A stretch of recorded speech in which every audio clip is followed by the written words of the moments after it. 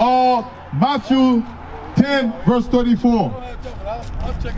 Christ's going to explain to you some of those ways why the narrow gate is the path, although is narrow. Read. This is the book of Matthew chapter 10 verse 34.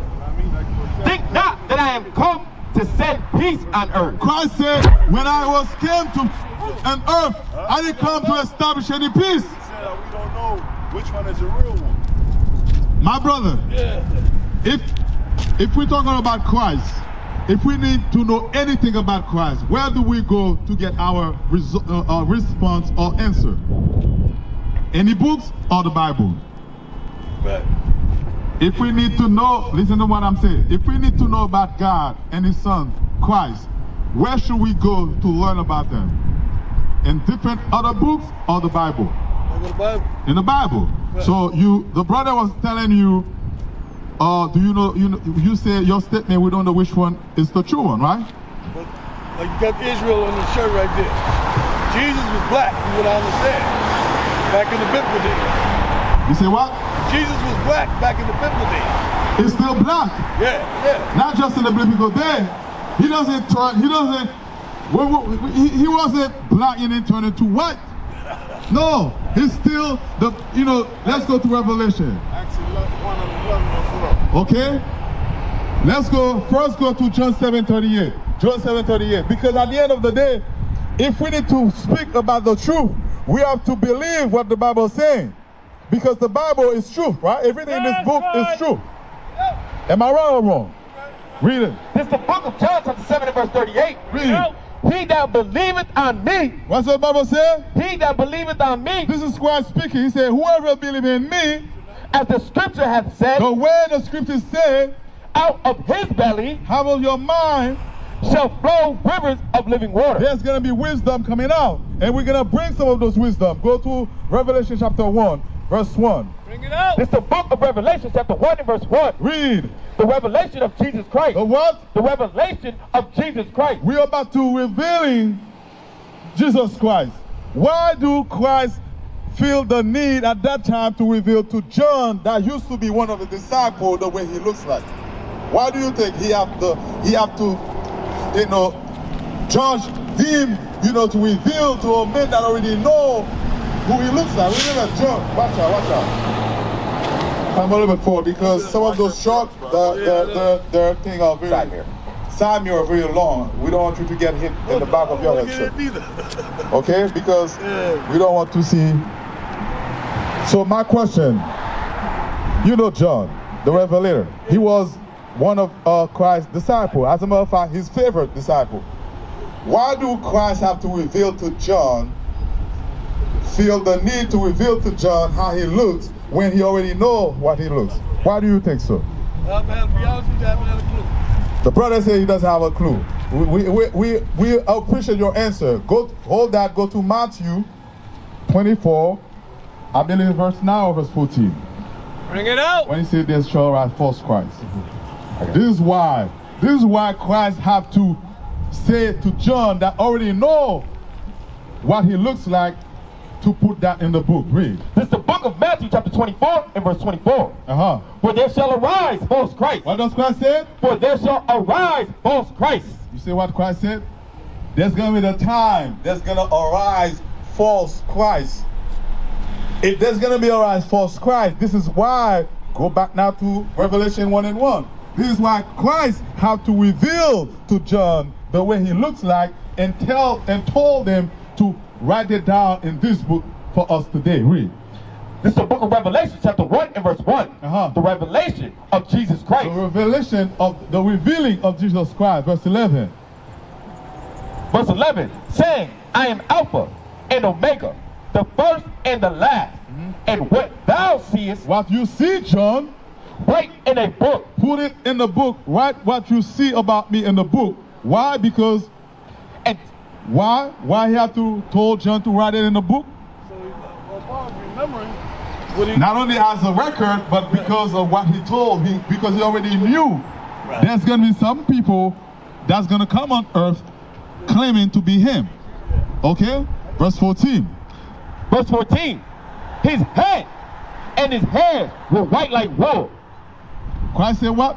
His head and his hairs were white like wool. His hair and his hairs and his face were white in color, wool and texture.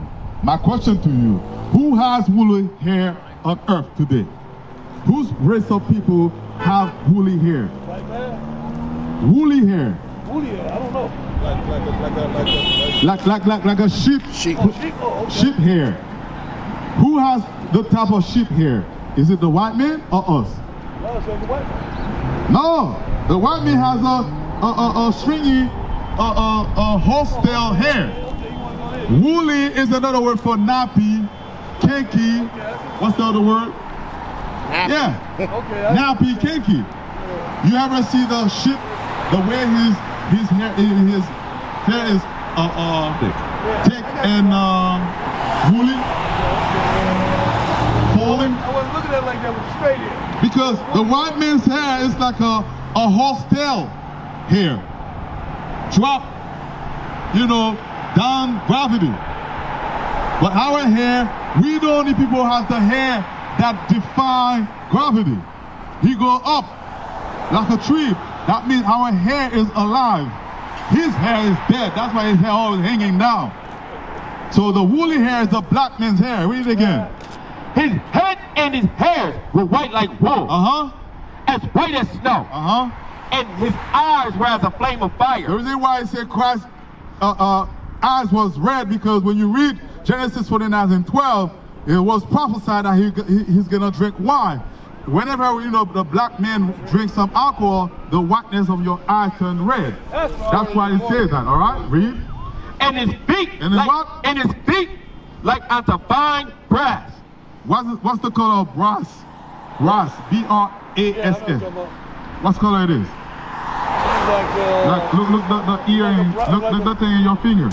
That's the color of brass. Oh, yeah. A little bit darker than that. Yeah, right. Isn't it close to your color or the color of the white man? Color of the white man, bro. No, it's closer to your color. Me right here, yeah. Not white. This is not white like.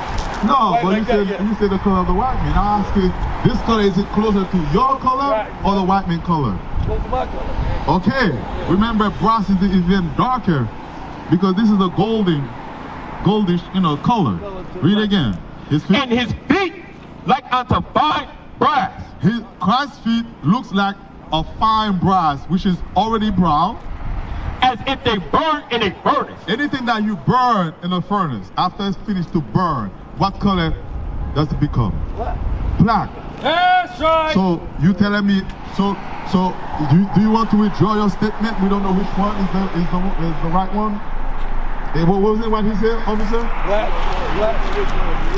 Jesus. So now, we're not saying that exactly that how Christ looked like, but according to the record we just read, which one is is depicted what we read? This one or that one? So if Christ was walking down the street today, what type of race did we refer to him? An Asian man, a so-called black man, or so-called white man? If Christ was walking the earth today, according to the scripture. They know about sin. Huh? They know about sin. I'm saying, listen to what I'm saying. According to the scripture, if Christ were to walk down the street today, how will they refer to him? As a white man, Asian man, or a so-called black man? Probably black man. So black man. Yeah, right. That's right there, yeah. So why now my question to you, my brother. We go all the religion churches in the world. Right. Do they have a black Christ in the walls and their pamphlets? No. But they do have one of those pictures. Exactly. Why is that? That's a good question. Why is that? Give me a second question, 10 and 4. Because you know why? This uphold white supremacy. And this one, when they hide it, is to keep you down. Because when you see those people, you see them as the superior race. Because God looks like them, Christ looks like them, the disciples, prophets looks like them, even the angels looks like them. So that's why white folks can work in our neighborhood any time of the day. nothing wrong will happen to him. He will not get robbed. He will not get, pull gun and rob them. Nothing will happen to him. But you, this is your block. This is your neighborhood. You more fearful in your own neighborhood than the white man. Why? Because when we see him, we're not saying, for us to attack them, when they're in our neighborhood. But the point is, the mindset of our people, they show a lot of reverences and honor to this man than their own kind. That's right. Read. This is the book of 2 Corinthians chapter 10 and verse 4. For the weapons of our warfare are not carnal. No, I gotta go now. but do you know who you are? Before you go, do you know who you are according to the Bible, which is important? Because knowing that Christ is a black man is good. You can teach your kids, your wife, your cousin. But at the end of the day, if you don't know who you are, it's not going to serve you nothing. Do you know who you are according to the Bible? Yes, I do know who I am. Who you are according to the Bible? I'm a black African-American man. No, there's no black African-American man in the Bible. No, it's not stated in there. No. I looked at that. I looked at it earlier. But American Black Judas. So that's your God-given name. That's the right. same man that take your Christ and your God image and replace it by him, he also replaces your name. The name that God gave you.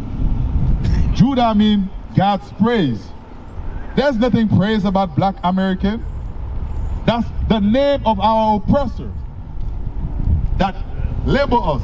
The same way our last name today is not our last name of our foreparents when they snatched us from the land of Africa. Today, most of them carry a white man last name. It's the same way when it comes to our race. This man took away the name Israel, which is a prince that has power with God, and name you African American, West Indies black, Puerto Rican, Cubans.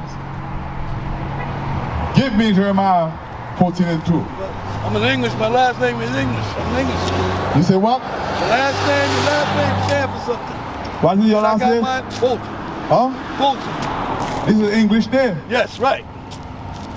Meaning what? That the oppressor still own you. That's you right. still a property of that man. The only difference today, you don't have shackle and a chain in your neck and your feet. But whenever you speak to this man and then they ask you what is your name, and then you name his last name, he understood that you're still in sleep. You're not awakened yet to the people that you are, which is the people of this book. Read that. This is the book of Jeremiah chapter 14 and verse 2. Remember, you from the tribe of what? So, who do you think the people of Judah in the Bible look like? You gotta be black. Okay, let's find out. Read. Judah mourning, and the gates thereof language. Judah mourning. These are so-called blacks American. The Bible say what? And Judah mourning, and the gates thereof language. They are black. They are what? They are black. They are what? They are black. Read. Unto the ground. He said, Judah, they are black unto the ground. What verse that? That's right. What is he reading? Read it. Call it and read it again. This is the King James Bible.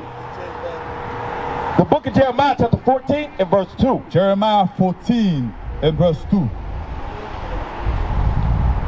But you're not going to see black and NIV. No. They removed it. They're going to say dark. And some of them, they don't even put the word dark, depending on the translation. This is another crafty counsel again.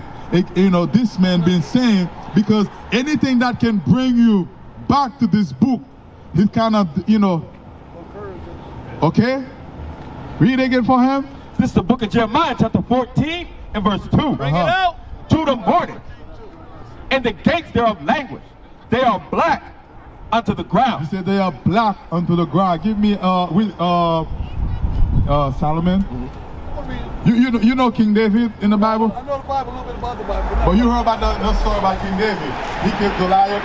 Yeah. He has a son. I can't put it all together, but I know. But this story a lot of people know. That's why I refer to him first, because he was the one, as a young age, killed the giant. Before he died, his son Solomon was the next one in the throne. Look how his son say he looks like. And his son comes from the tribe of Judah as well. And David. Read it again. Read. This is the book of Songs of Solomon, chapter 1 and verse 5. This is another one. I am black. What does Solomon say? I am black. Read verse 1. Verse 1, the Song of Songs, which is Solomon. Solomon said, this song, this is my song I wrote. Verse 5. Verse 5, I am black, but comely, O ye daughters of Jerusalem, as the tent of Kedar. You see, the people of the book, because the reason why I read those color scripture for you in this Bible, one of the doctrine this man being spread among our people is to make them believe this book, he's the one that wrote it. A lot of time people, they don't want to associate themselves with this book. They say this is a white man book. How black this book can be. If this book was really the white man book, don't you think he will remove those color scripture? That's right. He will not put it in there because remember, that will go against this demon right here. If he was the one, wrote this Bible, that will go against this propaganda, which is the white man. So that tells you this man has nothing to do with this Bible. This is our history book. Every time February, the month of February come around, they're talking about black history. This is your true black history. That's right. All right, my brother? Oh, yeah. But When I get a little time, I'll talk with you. Lord's will, we have a school, we have a place that we congregate in West Haven. Yeah. Whenever you feel ready, we're gonna be here every Saturday around this time. Okay. Check with us. Yeah, you see me next Saturday. And in the back of the flyer, we have website. Our website, you can go on YouTube and watch many of our classes to teach you what to do and not what to do when the black Christ cracked the sky in the last day. You won't be put to death. This is why we're here. Okay.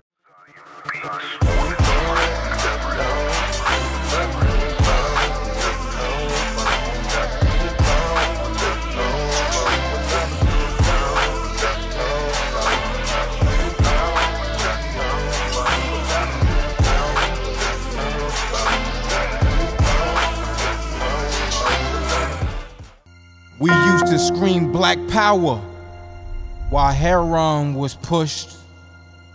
But at the end of the day, nothing's in vain. IUIC has been given a vision. The tents of Judah has risen. Many has attempted the mission. Minor murmuring, omitting, and missing the mark. Just reading that he had the flame of fire in his eyes gave us the spark. We on Paul's mission. We out on the road, purple and gold, from Mexico, Cuba, Haiti, Ghana, Sierra Leone.